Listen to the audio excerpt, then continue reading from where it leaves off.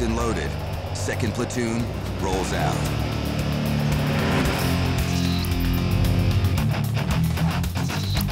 They're traveling 30 miles west on the paved A1 highway before they turn off onto a dirt supply route that's littered with buried bombs.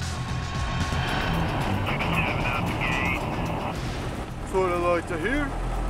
Let's get this. Outside the walls of the base, the slow-moving convoy is dangerously exposed.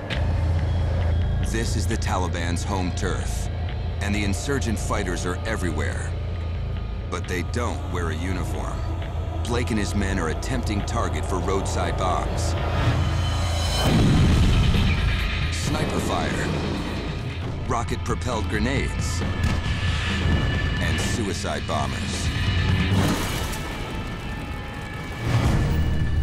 1126 is getting ready to turn off. 30 miles west of the base, 2nd Platoon is leaving the A1 highway, one of the few paved roads in the country. We're about to go off-road. It's gonna get bumpy. But bumps are the least of the platoon's problems. The unpaved supply route makes it easy for insurgents to bury homemade bombs. The unit is on high alert. Since we turned onto this route, we're doing deliberate clearance all the way over there because this is a known spot for victim-operated IEDs.